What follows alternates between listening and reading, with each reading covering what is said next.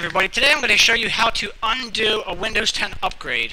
First, you go down to this little search box down there and you type in Windows Update. Then you go to check for update system settings. So you basically just go into your system settings. You click that, you go to the one that says recovery, go back to Windows 7, hit get started. Now, I'm not sure why you don't like it, but whatever.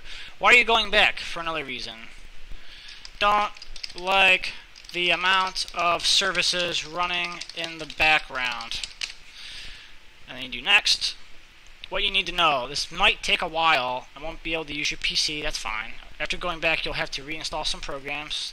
I shouldn't have to, but we'll see. You'll lose any changes made to settings. Okay, who cares? Next. If you used a password to sign into 7, make sure you know it. You won't be able to sign in without it. I didn't have a password for 7. Thanks for trying 10. If you end up missing, okay, here we go. Okay, the computer just restarted. Now it says restoring your previous version of Windows. Okay, looks like we're back into Windows 7. The computer restarted and it booted right up. This is exactly how I had my computer before I did the update. So, I mean, that's amazing. All the space is still there from before. It gave me all that back. All my icons. I tested out my games and all my other, software, and everything works good. So, yeah. Even when you go to this, properties, my Windows is still activated. It has the same name. Everything's the exact same.